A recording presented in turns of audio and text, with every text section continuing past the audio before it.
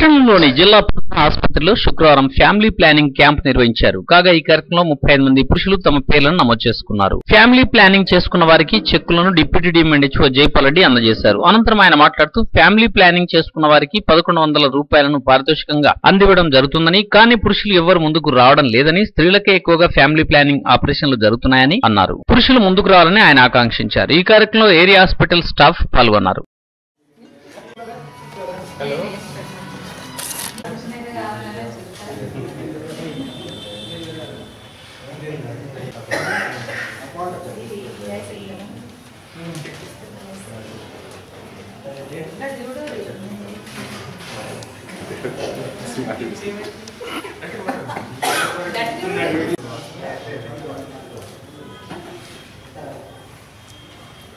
కదా మీ అందరికి తెలుసు కదా 1100 పారితోషికం కింద వస్తుంది.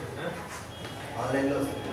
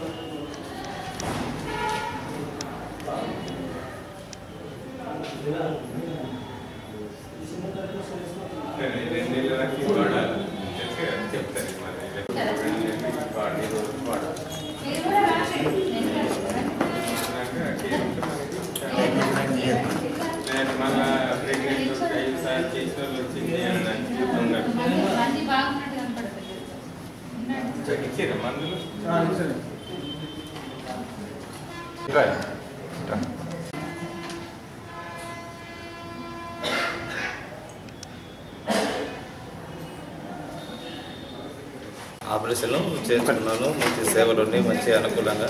నా పేరు రాజేష్.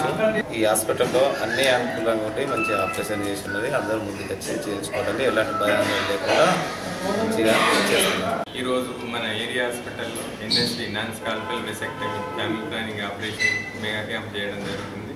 దాదాపు 30 మందికి ఇప్పటి వరకు రిజిస్ట్రేషన్ చేయించుకోవడం జరిగింది. 20 మందికి ఆపరేషన్లు కూడా అయిపోయినాయి. ఇంకా ఈవినింగ్ సాయంత్రం దాకా ఈ ఫ్యామిలీ ప్లానింగ్ క్యాంప్ కొనసాగుతూనే ఉంటుంది.